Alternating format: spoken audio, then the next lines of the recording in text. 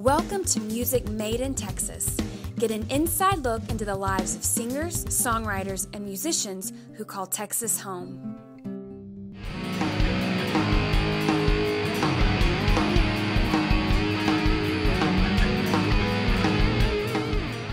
One of the best guitar players from Texas, Kirk McKim, has been influenced by several well-known musicians.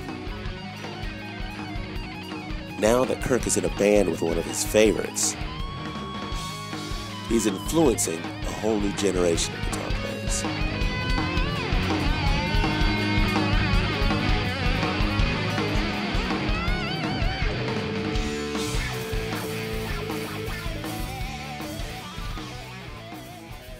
What got you started on playing guitar?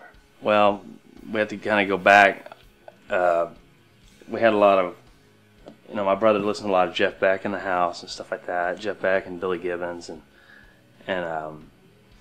it was funny. One day my parents left, and my brother had all his friends there, and they had electric guitars. None of them could really play, but they had I guess what is it, a 38 millimeter camera, 35 millimeter camera, yeah, with the whatever, and they did a music video in his room, and they put Playboy centerfolds on the wall, and they were mimicking lip syncing to Back in the USSR, and I was just wow, man, you know what I mean? Because it just kind of I was like, wow, man, that's cool, because I've never really even thought about playing or anything like that.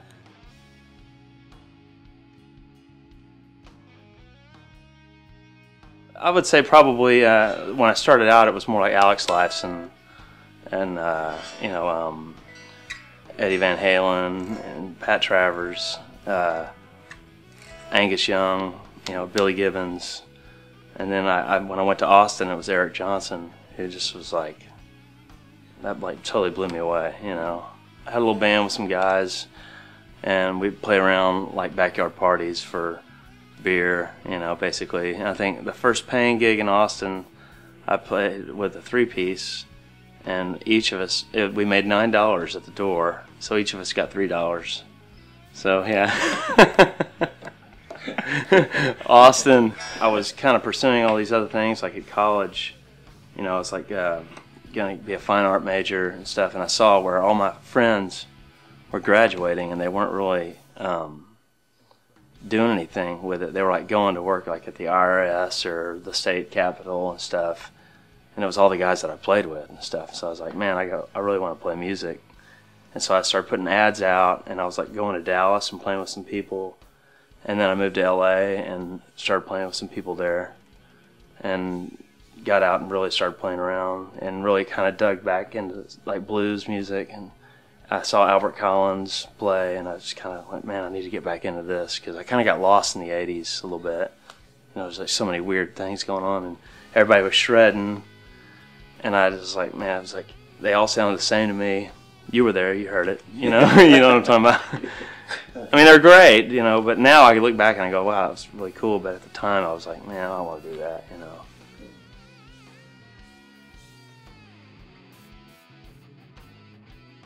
Well, he was a big influence. I didn't know anything about him, but I had a Hit Parader magazine, and it had a picture of him in there. I was like, who's this guy? And my brother was like, man, you got to hear that stuff. And he brought home, from college, he brought home Putting It Straight and Heat in the Street. And we were kids, me and my buddies, and we'd be sitting in the back of his car, and he'd have Heat in the Street blasting, 8-track, or whatever, cassette. I think it was cassette, and that was really cool for the time. And we were we were just branded. Yeah, when I got hooked up with Pat Travers, I had met his rhythm section and had a band with him in Florida. And we were gigging around Orlando, Cocoa Beach, Daytona Beach, and all that stuff. And it was really cool. He walked into the rehearsal room, and he was drinking at the time. I mean, he's completely sober now, but he walked up to me and gave me a bottle of rum, and I took a swig and stuff. It was very cool. And we jammed on a song idea of his, and it actually ended up on a record later on and stuff. And he was totally cool, man. it was loud. I'll say that, you know. And he had said he could talk to me the next day and said, if I ever hire another guitar player, I'll give you a call. And I was like, yeah, and I'm going to hold my breath, you know. And sure enough, it happened, you know. So, and we rehearsed a couple of days and went out and played a gig in Winter Park. And then we ended up like going on the road and doing like the snow tour, you know, up in the north. You know, we did all these dates in Winnebago. It was fun.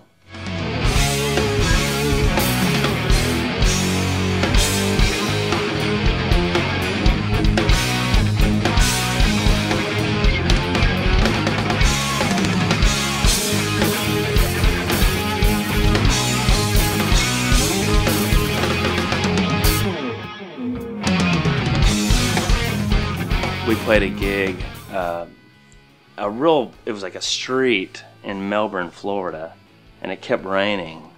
And we'd set up, it'd start raining, we had to pull back, wait for the rain to stop.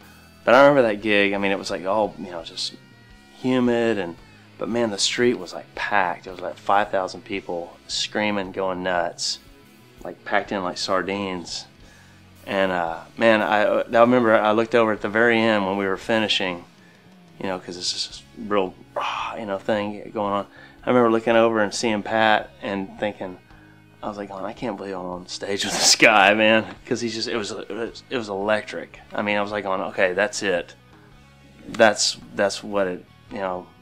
I mean, he was like lighting up. It was like lightning bolts shooting off of him and stuff. That was really cool. You know, it was, I don't know, it was just something about it. It was like awesome. Wow, I'm on stage with this guy. And I used to listen to him, you know, years ago.